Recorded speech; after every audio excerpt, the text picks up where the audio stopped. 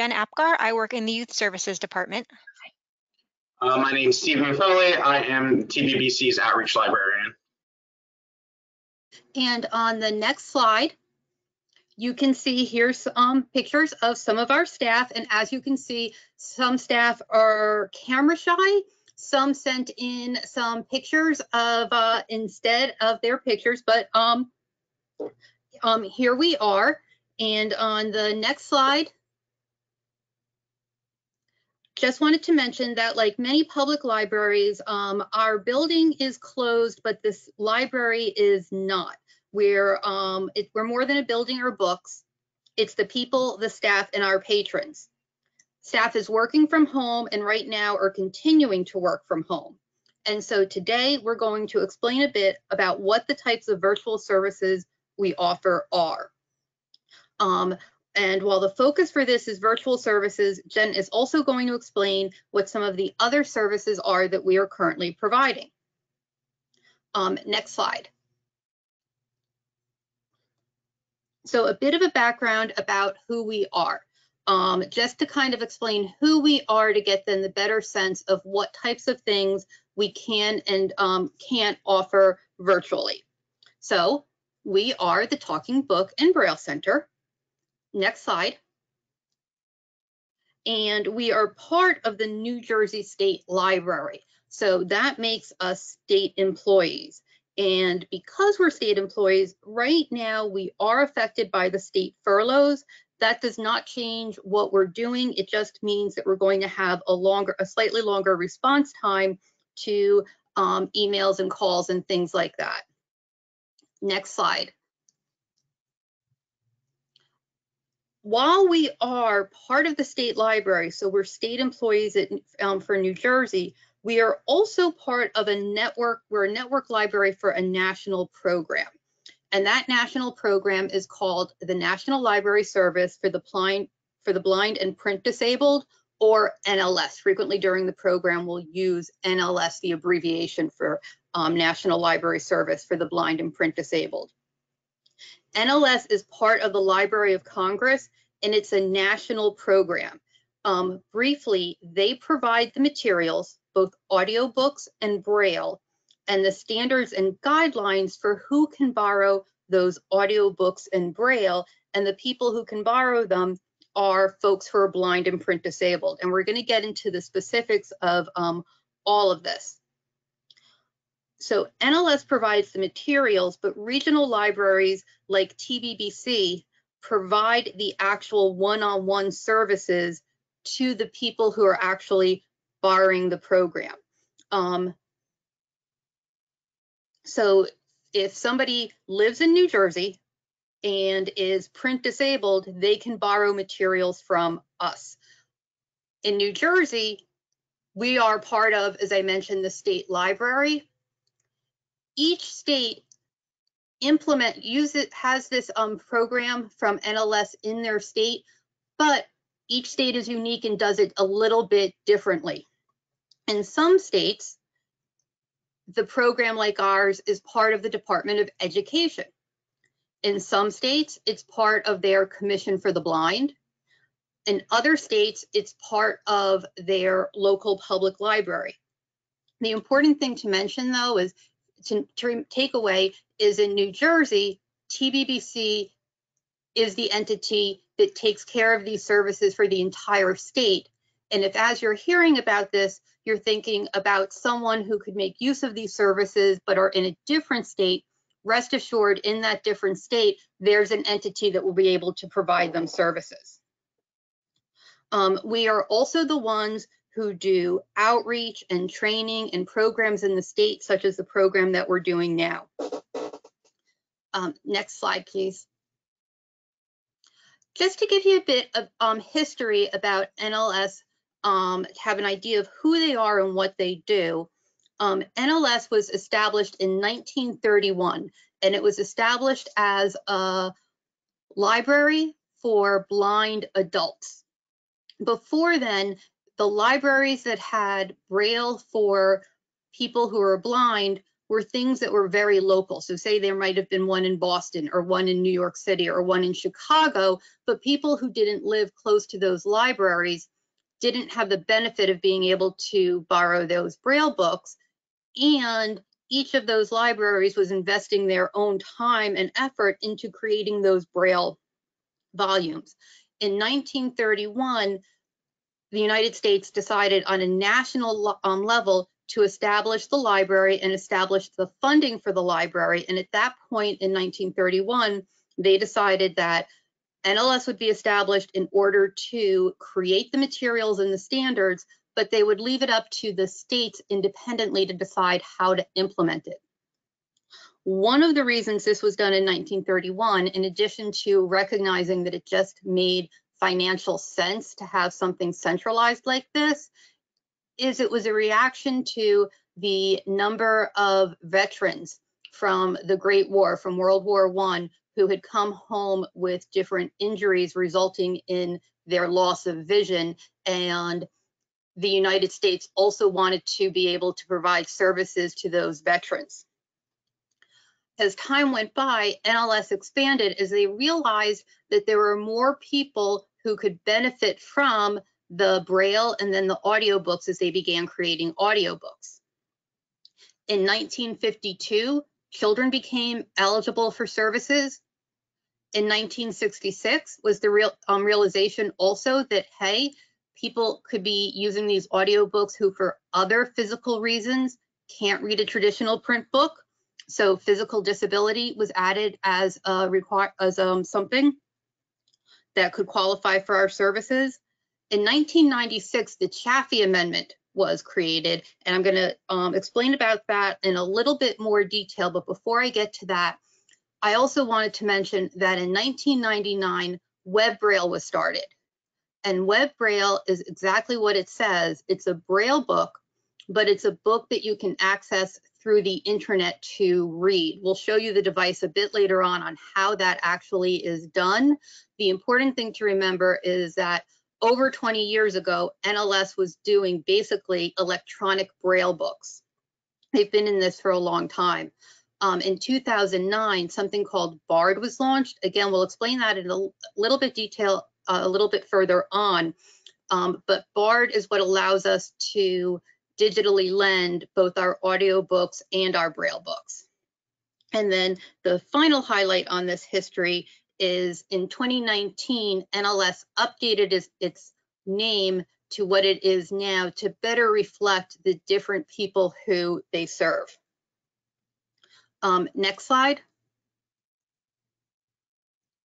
The Chaffee Amendment. I promise you this will be the last of the boring law stuff that we talk about. While in the 1930s, the library was established, part of the process of how they recorded books and how they made the Braille books involved not just selecting the book they wanted to be made into Braille or into audio, but then having to do phone calls and letters to be able to get the permission of the copyright holder to make that Braille and audio book. Now, as I'm sure you probably realize, many copyright holders were very agreeable to these books being made because they realized, hey, this is what's going to enable folks who are blind or low vision to read our books. But still, it added to the process. So if you had a book that was published in September, by the time you got all the approvals, it could be 3 or 4 months before you could then even begin recording the book. So that was something that was really a stumbling block to being able to have equal access to everyone who is print disabled.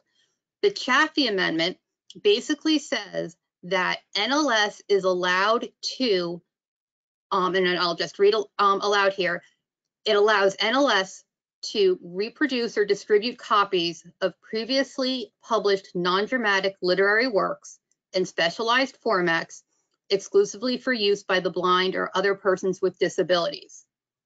So in regular English, it means that when NLS wants to create that Braille or audiobook, they do not have to call and ask for the publisher for permission. They can just go ahead and do it. This is obviously something really huge of a benefit, because what that also means, by the way, it means that the publishers and copyright holders aren't getting paid for these books or audiobooks that are being done. Now, there are limitations, as you can see, of what can be made this way. First, it has to be a previously published non-dramatic literary work. That basically means that things like plays are not going to be found in NLS, since that's a dramatic literary work. That said, when there's a very popular play out, such as Harry Potter and the Cursed Child, they'll still go that old-fashioned route of asking the copyright holder, do we have permission to make this in audio? And in the case of Harry Potter, they did get that permission, and we now have it in audio. Specialized formats means our specialized formats are Braille and audio, but it also says exclusively for use by the blind or other persons with disabilities. While only folks who are Braille readers can read Braille, anyone can listen to an audiobook. So the way we comply to the Chaffee Amendment is being very careful. The people who are members of our library who can borrow these books are only the people who are eligible to use our library. And even then, when we lend it or when people download it, we do it using different digital rights management and things like that to further ensure that only those folks who are qualified to borrow these books do in fact borrow it. And to let you know a little bit more about who qualifies and how, Stephen's going to explain that now. Next slide. Thanks, Liz. So I am going to go over eligibility criteria now. Because of the Chaffee Amendment, our services are only for those who qualify. They aren't just for people who prefer audio to print. And the current language has it that individuals are eligible if they cannot read standard print, hold a book, or turn pages due to blindness, visual impairment, physical impairment, or reading disability. Blindness and visual impairment would qualify a person if their vision prevents them from reading standard print. Examples can include macular degeneration or glaucoma. We often say that if you are unable to read the print in a standard newspaper, you would qualify under visual impairment. A physical impairment will qualify someone if they are prevented from holding a typical physical book or turning pages for an extended period of time. Examples of this can include arthritis. Lastly, a reading disability would qualify someone for our services, and I also do want to say that concussions can also qualify. One important thing to note about each of our qualifying conditions is that they can be either permanent or temporary. And then one last important thing to remember is that our eligibility standards are different than those for the New Jersey Commission for the Blind and Visually Impaired. This means that just because someone has been denied services through the Commission for the Blind and Visually Impaired, that does not mean they are ineligible through us. Next slide. So in order to prove that someone does qualify for our services, they must receive certification from a certifying authority. In this case, a certifying authority is an individual who is designated by NLS to sign off that someone has a legitimate qualifying condition. It does not necessarily need to be a doctor who signs off. Besides doctors, registered nurses and therapists can act as a certifying authority. The list also includes professional staff of hospitals and welfare agencies, such as social workers. Last but certainly not least, I also want to emphasize that professional librarian staff can act as a certifying authority. If any librarians here know of patrons they believe would benefit from our services, you are more than welcome to sign off on their application. Certification here only involves a signature from the authority. We do not require any additional medical documentation, and in fact, we ask that those types of documents are not sent in. Next slide. There is one exception to this. That exception is when someone qualifies due to a reading disability. In these cases, it must be a doctor of medicine or a doctor of osteopathy specifically who signs off as the certifying authority. This is set by the MLS directly. We do understand that in most cases, it is not a doctor who diagnoses a reading disability. So in these cases, the person who will sign off can do so in consultation with the person who made the diagnosis. Another thing we suggest is that if someone qualifies for our services because of a reading disability and another qualifying condition, they can claim eligibility through the other condition in order to make the certification process easier. Next slide. Because of everything I just went over, an application is required for our services. The application provides us with some basic information on our patrons, such as contact info and reading preferences. But it is also the place where eligibility and certification are recorded. Our application is located online, and while we continue to work from home, we ask that completed applications are sent to us via email. If an application is sent through physical mail or through fax, it may get lost due to staff not being in the building to receive them. Therefore, email is the most consistent way to ensure your application is received. The majority of the application can be filled out digitally. The only item that we do require an actual signature for is the certifying authority. This can be sent in along with the application as an attachment though, and a phone picture can be used as long as it is of clear quality. The only other requirement is that the section must be filled out entirely, including the name and job title of the certifying authority. And with that, I'm going to pass it over to Jen, who's going to tell you a little bit more about our services. If you want to go to the next slide. So I just want to talk briefly about the types of services that we offer, that we are currently offering while working from home, working virtually. On the next slide, we have the list of the virtual services that we are offering. We do still offer our Reader's Advisory, where our reader services staff is working very hard at home to answer any calls or emails that have come in. They're doing a great job helping our patrons to be able to offer things like read-alikes if patrons are calling and needing help with some books that they want to download next. For any particular books that they've read or authors that they like, they can offer some read-alikes.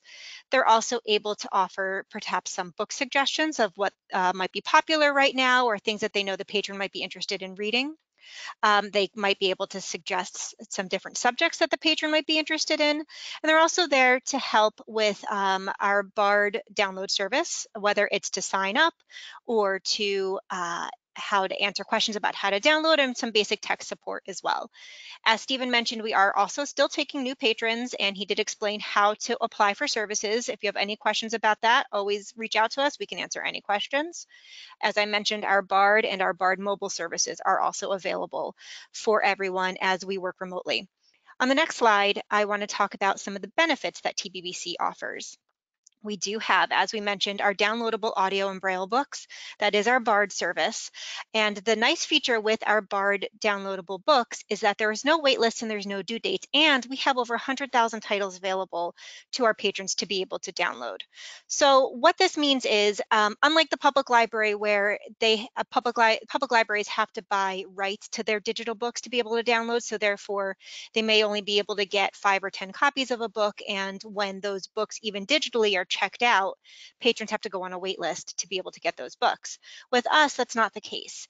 We do not have any limits as to how many people can download a book at one time. So for instance, when Michelle Obama's book Becoming came out, it was extremely popular amongst our patrons. So let's say, for instance, we had 200 people that wanted to download that book at one time. 200 people could download that book at one time. There were no restrictions on people that were ahead of somebody else online or anything like that. As many copies that needed to be downloaded could be downloaded. And with that as well, there's no due dates for the books. So if a person is downloading a book, that book never comes off that person's device until they physically remove it from the device. It does not expire, it does not come off, and it will stay there to infinity as long as if the person wants it on there. So that is some of the benefits that we do offer with our downloadable books. On the next slide, we have some other services or benefits that we offer as well. Some of our books that we have available are not available commercially. As I mentioned, we have over 100,000 titles that are available to download from our service. And with that are books that you wouldn't find commercially available, whether it's in your bookstore or your public library. And that's because they may just not be popular enough for publishers to make them available for purchase. But because our patrons need to access them in an accessible version, we are able to provide these types of books. It may be books like nonfiction books that wouldn't be as popular in the public who want to listen to audiobooks just because perhaps, but with our patrons, it would be crucial to have a gardening book or a cookbook, or for our kids' science project books. Nonfiction is very, very popular for us, and we're a great resource to have to be able to offer. Another type of book that may not be found on a commercial market are your B-list books that never gained that popularity as much as some of your bestsellers or very popular books, but we do have those as well. We do also offer books in different languages beyond English. We do, of course, have a very large Spanish collection, but we also offer other languages like Italian and French and so on. Another service that we offer is that our services are at no cost to our patrons. Everything we do is by the mail. Everything is given to us or provided to us by NLS. All of the materials, the audiobook players that are needed to listen to our books, which I will talk about later on in the presentation, our grant funding is from the IMLS, and anything that is provided for our patrons is at no cost. So therefore, that means when we do provide services by mail, the postage is covered as well. Patrons do not have to pay for postage. The only thing that may incur a cost is if they want to use their own personal device to download books. But aside from that, the materials that we provide for our patrons are provided at no cost. I'm going to pass this on to Liz now to talk a little bit more about the books that you might not find commercially available. Before I came to work at TVBC, I worked in a public library. So before I became as familiar with TVBC and how it worked and how the books work, one of my reactions to the audiobooks that TVBC offered was, oh, that's nice, but my public library has so many audiobooks that must be just for patrons where they don't have a good local public library. Little did I know, I wasn't familiar with the Chaffee Amendment and all those things, and basically that what it meant is that NLS was able to record books that just had not been commercially recorded for one reason or the other.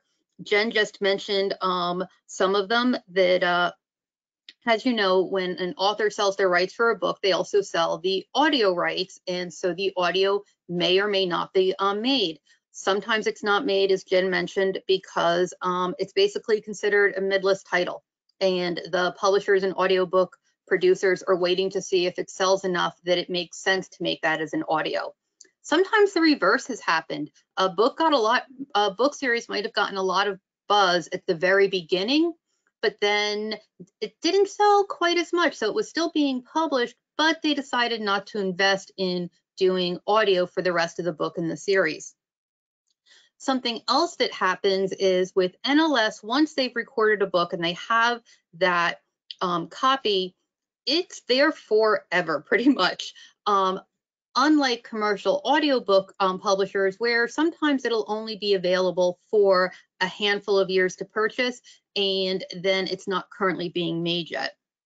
I'm somebody who needs to kind of see what that means to get the full appreciation. So what we did here is we just listed an example of some titles that, when we put this slide presentation together, were not available commercially, that you couldn't get it anywhere else but NLS. And as you can see, the first three titles here are fiction, and then the final one is a cookbook, an example of the nonfiction that isn't often made into audio. On the next slide, please. Here you'll see that for Of Irish Blood, if you had had a patron coming in saying, oh, you know, all my friends are talking about this book of Irish Blood, I really want to listen to it. And as a librarian, you would have pulled up WorldCat, and if once you had done that, you would have been like, oh, this book is only available in print, I can't help you out. if that patron is someone who is print disabled, who is looking for audio now because of low vision, or as Stephen mentioned, because arthritis, they just can't hold that book or turn the pages. We have that book, so we can turn that no to your patron into a yes, except you wouldn't have known it from just looking at WorldCat, where it tells you it's just only print copies. The next slide. The next spot, this one shows Amazon, because sometimes librarians are just like the rest of the world, and they'll look in Amazon to see whether or not something exists in audio. And here, for somewhere in France, it shows that there's an audio CD available, but it also shows it is available used for over $80.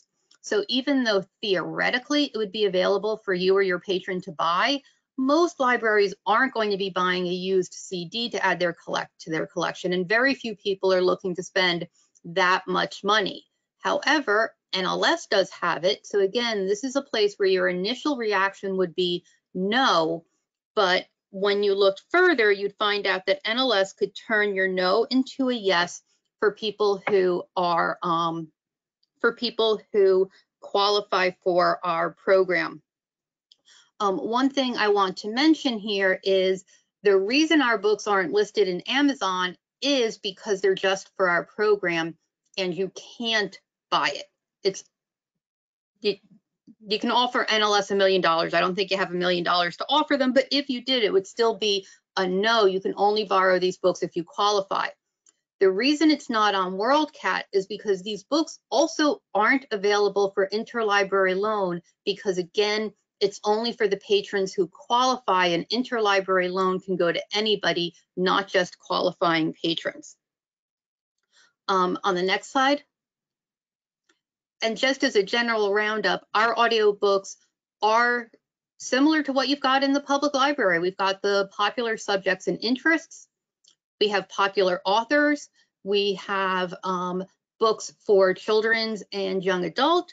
I would just like to mention, for children and young adult, we have picture books and beginning readers. But one thing to remember when working with children who want audiobooks, frequently they're listening at a higher comprehension level than what they would be reading. So that's something to keep in mind when looking at the children's books. And for professional narration, NLS has been in this business, as you saw, since the 30s, doing audiobooks. Some folks sometimes are under the mistaken assumption that because these books are for folks who are print disabled or blind, that for some reason that means it's relying on volunteers and volunteer narrators to create the books. NLS has professional standards. They actually created the professional standards that many audiobook producers now follow. And part of those standards include hiring professionals to be the narrators for those books. So it's so that's one thing that sometimes your patrons might ask, oh, but you know, volunteer narrators can sometimes ruin a book. You can assure them that the books coming from NLS have professional narration. On the next slide too. What we also have are magazines that people don't always realize. We have magazines in both Braille and audio. Combined, it's over 80 titles. Some examples of the magazines we have for adults are AARP, National Geographic, and People. And for children and teens, National Geographic Kids, Spider, and 17.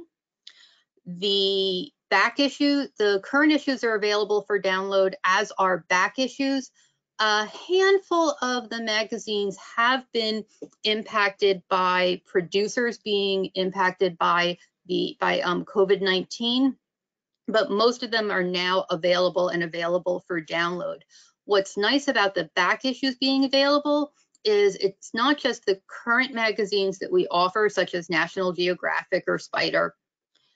If at any time in the past 5 or 6 years, NLS had created an audio copy of a magazine, those back issues are still available, even if the magazine has stopped publishing in a weekly or monthly format.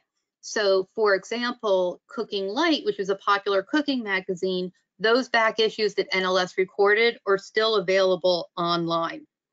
Now, we've mentioned the types of audio and Braille books and magazines that we have, and we keep on talking about available for download. In the next slide, Stephen is going to start explaining a little bit more of what that means. Yes, so as been mentioned a few times, we do have the ability for our patrons to download their books, and that is through our BARD service. BARD, which is an acronym that stands for Braille and Audio Reading Download, allows our patrons to go online and download their books over the internet. This way, it gives patrons 24/7 access to our entire collection, and as was stated before, it offers other benefits too, and that there are no wait lists for books and no due dates. So unlike some other public libraries, you don't have a limited amount of digital audiobooks that can go out. If we had 1,000 people that wanted the same audiobook on the same day, all 1,000 of them could download it through BARD.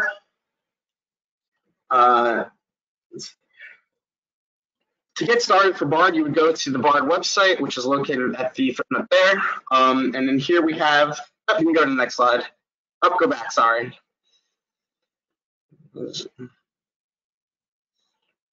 Yep, so here we have some of the different ways that patrons would interact with the books that they download from BARD. On the top left, you will see an example of a refreshable Braille display. We can also download our Braille books from BARDs. Using one of these devices, you would download the Braille book onto a flash drive and then upload it to one of these devices. At that point, small metal pellets will then raise depending on the book to create Braille cells. This would allow patrons to read their downloaded Braille books line by line. Besides Braille, BARD also allows patrons to read their audiobooks in two separate ways. The first way is by downloading book files onto a flash drive and then listening to them on a library-supplied digital talking book player. The book files are copied onto the flash drive, which is then inserted into the side of the player. We also have a mobile app. This app allows patrons to download and listen to their books right from a mobile device. And I'm going to go into a little bit more detail on that in just a moment if we want to move on to the next slide. One other thing I want to talk about is BARD Express. BARD Express is software you can download to your computer to help download books from BARD. The benefit of BARD Express is that it streamlines the download process for books. Downloading a book from the BARD website requires downloading a compressed folder and then extracting the book files onto a folder in the flash drive. BARD Express automates some of these steps, making the service more accessible to those who might not otherwise be able to use it. The one drawback is that BARD Express is only available for Windows computers. Because of this, knowing how to download off the website is important for people who might be using a different operating system. Once a person is registered for BARD, they can download and log into BARD Express. We can go to the next slide. When a patron downloads BARD books from a computer onto a flash drive and they are played on one of our talking book players, multiple books can be loaded onto a single flash drive. When this happens, patrons have two options for moving from book to book on their flash drive. The sequential play feature allows patrons to go from book to book in a linear order. And then if a patron wants to select a specific book in the queue, they can use the bookshelf feature. Next slide. As I mentioned before, we also have the mobile app for BARD, which is aptly named BARD Mobile. The app is free on all major app marketplaces. In order to log into the app, individuals must be a TBBC member and also have registered for BARD on the main BARD website. This will give users the login credentials they need to access the app and begin downloading books. So basically, anyone can download the app, but you would need a login ID and password in order to log in and actually use the service. Using the app Patrons can download and listen to our entire audiobook collection right from the app using a dedicated interface, which I can show you on the next slide. So here's a screenshot of what it looks like when a book is being played through the mobile app. Developers intended for the layout of the book playback screen to copy the layout of our digital talking book players, which you will see in a few moments. This allows new users to have a basic idea of the interface layout the first time they use the app. And with that, I'm going to pass it on to Jen, who's going to tell you about how you can find some of the books in our collection. Thanks. On the next slide, I know what you're thinking at this point is, this sounds amazing. How do I actually find where the books are that you have? Well, as Liz mentioned, our books are not listed in WorldCat, they're not listed in Amazon, so you do need to know how to find them. One way is to give us a call. We're happy to talk to you. We're happy to answer any questions you might have or try to find a book for you to see if it's available. You can call our Reader Services phone line, which is 800-792-8322, extension 861. You can also email us at tbbc@njstatelib.org. As Liz mentioned in the beginning, we are affected by the furlough, so be patient with us. It may take us a little bit longer to get back to you, but we will get back to you. Another way to find the books that we have available is through a bi-monthly publication called Talking Book Topics. Next slide. Again, Talking Book Topics is produced every other month, and in it, it includes the books that have been produced by NLS within those 2 months. It is not a comprehensive catalog of all the books that are available. That would be way too big, but it does show you the books that have been added within those 2 months. So it may give patrons an idea of different types of subjects, the books that they may be interested in reading, types of authors, things like that. We oftentimes get patrons calling us when they get the new version of Talking Book Topics, adding books to their request list because books just sound interesting to them. It does provide an annotation, the book name, author, how long the book is, the narrator, and things like that. This Talking Book Topics can be mailed to patrons when shipping is available. Right now, things are being affected by COVID-19, so mailing has been delayed a bit or can be delayed, but this is available for download either for an audio version or a large print version or a print version on the website. There's also something similar to this called Braille Book Review that lists the Braille books that have been added. Next slide. So as I mentioned, when you're looking at Talking Book Topics, it does give you a little bit of information about the book, including some descriptors such as unrated or whether there's descriptions of sex or violence or strong language within the book. So as you can see, it does give you the title. Each book has a specific DB number, so that is listed, which helps our patrons if they're calling to give us those numbers to add to their request list. It tells you how long it is, who the author is, who it's read by, which is important for some of our patrons because for some people they might hate a narrator. For other people, they may love a narrator, and when they see that the narrator has read something new, they don't care what it is, they just want to listen to it. And then there's also a brief annotation. And the reason for the brief annotation, as well as these descriptors of whether there's violence or strong language in the book, is because unlike going into a bookstore or a public library, our patrons cannot pick up the book, look at a cover, or read the back matter and know, or even flip through the pages and know, okay, there are some strong language in this, there may be some violence, there may be some descriptions of sex, and I'm not interested in that. So by adding these descriptors to our books, it gives those patrons the heads up that it may contain that. Some of our books, however, are the commercial audio. We do have, as Liz mentioned, the agreements with some of our publishers, or some of the commercial publishers, that we have their commercial audio books. With that, we're able to get those books added into our collection a bit faster. And in order to do that, the books come to us as unrated. So as you can see in the first book listed, there is the word unrated mentioned in the annotation, and that will alert the patron to know there may be strong language in this book, but there may not be. We don't know. It has not been rated. So it's kind of a read at your own discretion type of book. But this way, patrons at least know that that is there. Next slide, please. This is what the NLS catalog looks like. Anybody can have access to this. You do not need a password to access it. You can go here and search by author, title, keyword to see what is available. It will then also give you your search results. It will tell you what books we have, but also it will show you if a book is in process. So for instance, I had somebody interested in reading the sequel to The One and Only Ivan. They wanted to know if The One and Only Bob was available. And I was able to go in there and see that The One and Only Bob is currently in progress. It won't tell me when it's becoming available, but it does at least show me that we will be getting it. Next slide. This is what the results look like when you do a search for a book in the NLS catalog. So again, it tells you the author, the title, and this is just a very brief result that you can see. If you click on more on this record, you can get more information about it, including the annotation. But what's important to note on this particular page is where the arrow is pointing, there is a link, there's a link, an active link. And if you click on that for a patron who has a BARD account with us, this will allow the patron to begin downloading the book automatically from BARD. And the nice thing about that is it alleviates having to go to BARD, remember the book title or the book number, finding it there, and it saves the patron a few steps, and you can just download directly from this link. Next page. Next slide, excuse me. Another way to find out what books we have is by accessing our OPAC, which we do have. We have an OPAC just like you would typically think of in a public library. However, you do have to have a password to access this, and you have to the password is established and the ID is established once the patron is registered with us at the Talking Book and Braille Center. So what we suggest is if a patron wants access to their OPAC and their profile, to contact us at TBBC and we can help get that set up. And I'm going to pass it back over to Liz to talk about some more services. Thank you.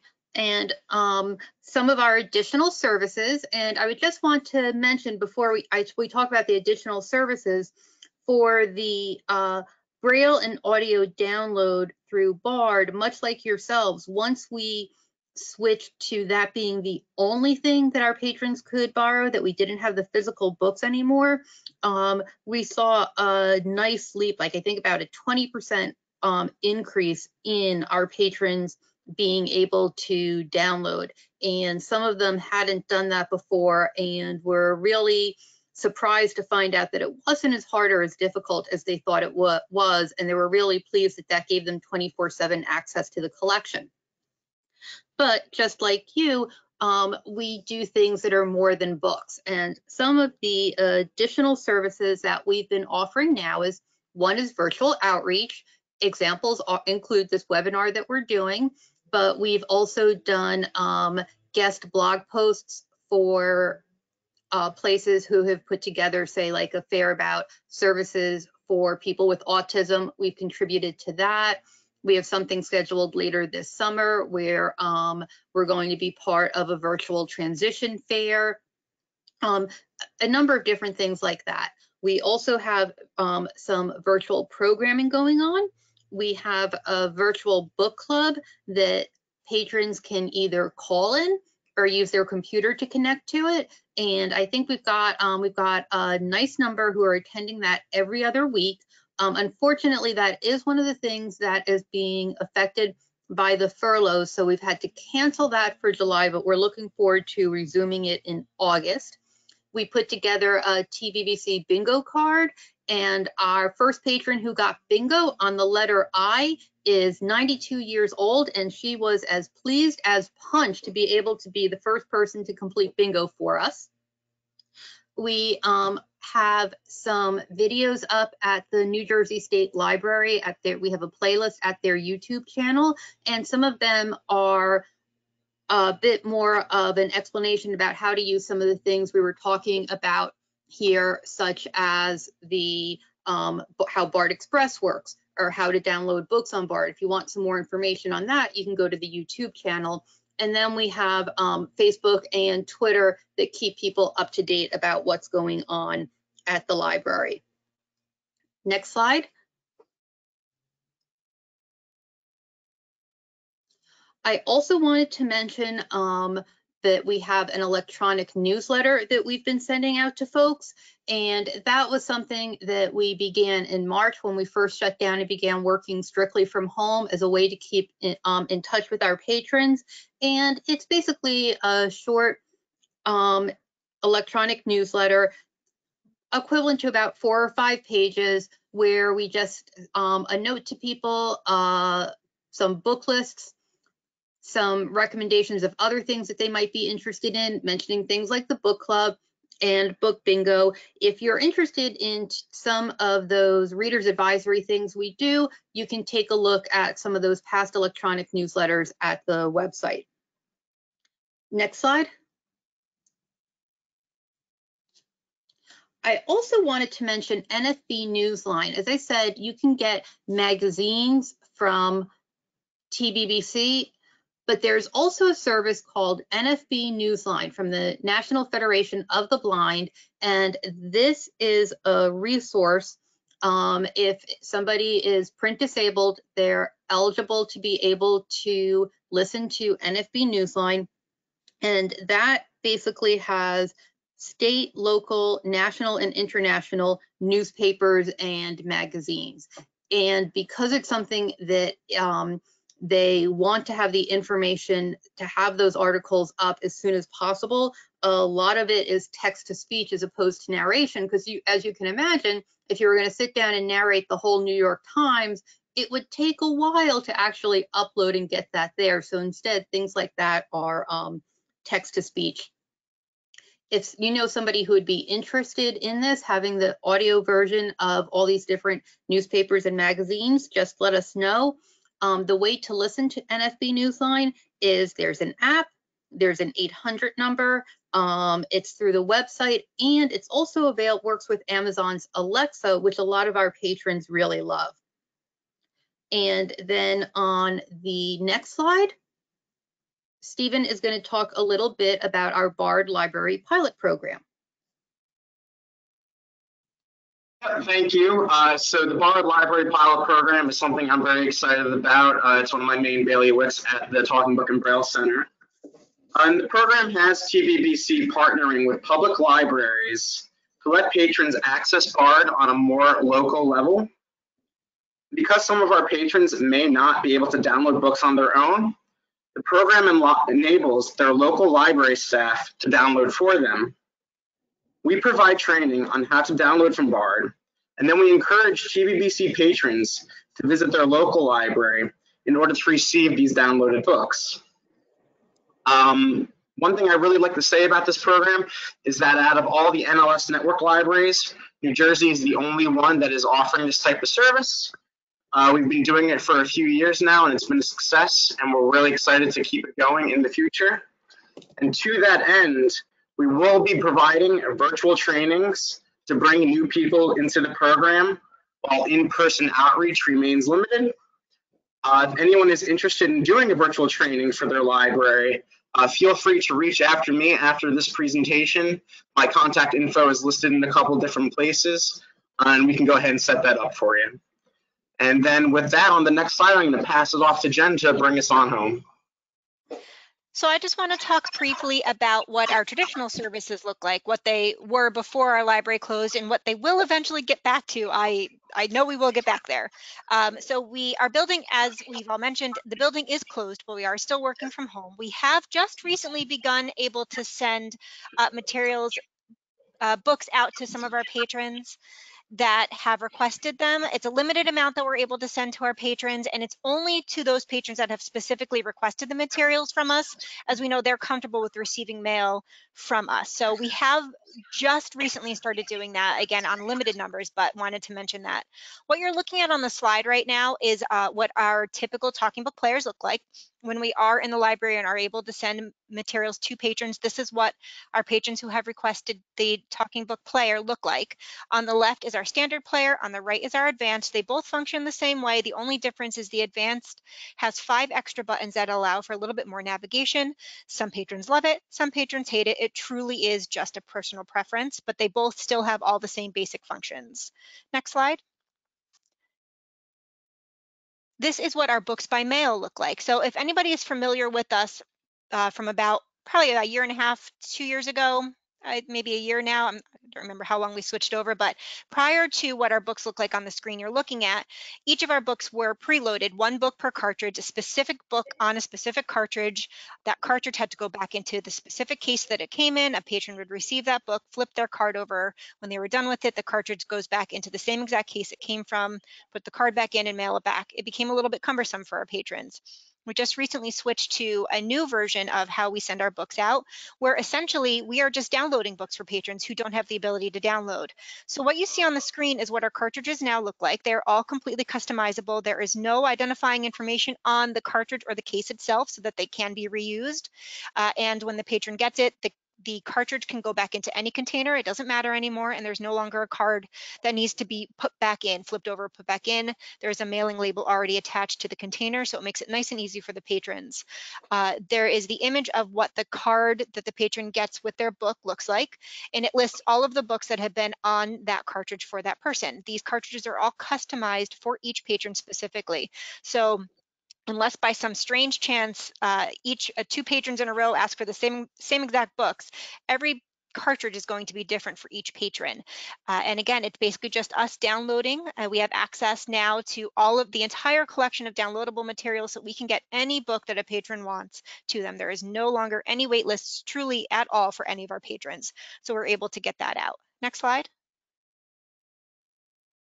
This is just, again, a brief explanation of what Stephen mentioned earlier with sequential play and bookshelf, that the patrons have the ability to navigate through the books. If you have any questions about this, you can reach out to us. But in the essence of time, I want to jump to the last slide, which is just saying thank you for attending today. Thank you for being here with us. This is our contact information once again to reach out to us if you have any questions.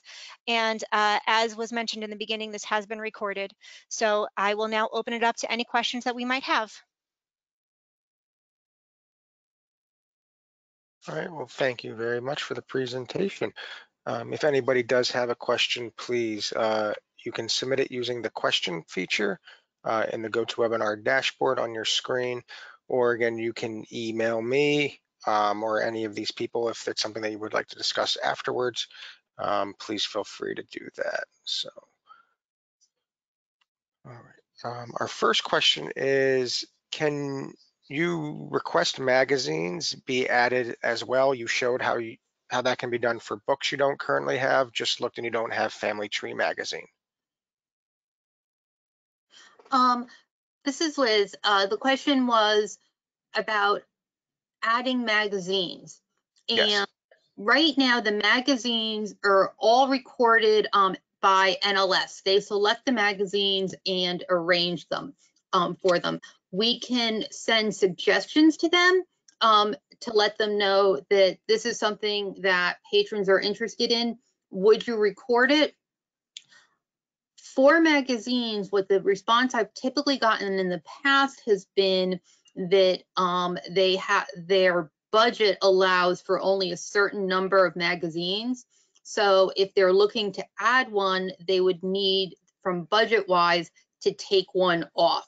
So what they tend to do is they keep a list of the suggestions, and then if a magazine no longer decides to stop publishing on a weekly or monthly basis, then they'll look at the list of suggestions. So if someone has a suggestion, they can send it to us and we can send it to NLS.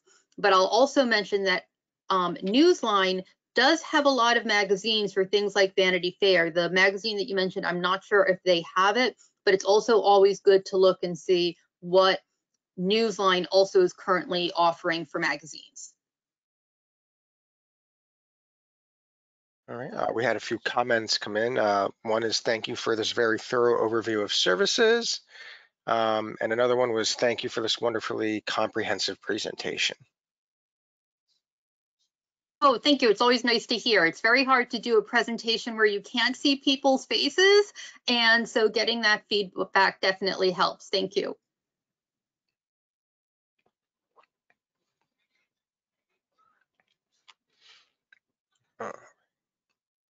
There are no questions right now, but we can leave it open for a few more minutes in case anybody thinks of anything, or if our presenters have any other information they'd like to share.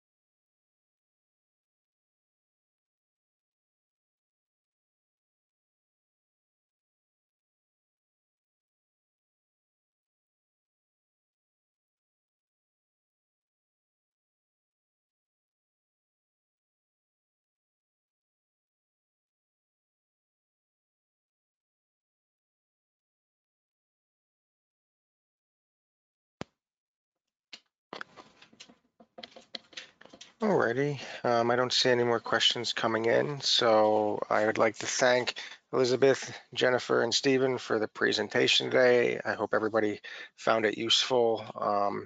And I don't know if you have anything left to say. Nothing else, just thank you all for taking the time and for attending this, and I hope that you there's patrons that will benefit from it. Yes. All right. Thank you all for attending, and reach out with any questions. Thank you. One more person said thank you for the presentation. So it's always good to end on a high note. So again, thank you, everybody. I will be emailing a link to the recording out to everybody. So you will have this for future reference. So everybody have a great day. Stay safe. See you later. Thanks. Bye-bye.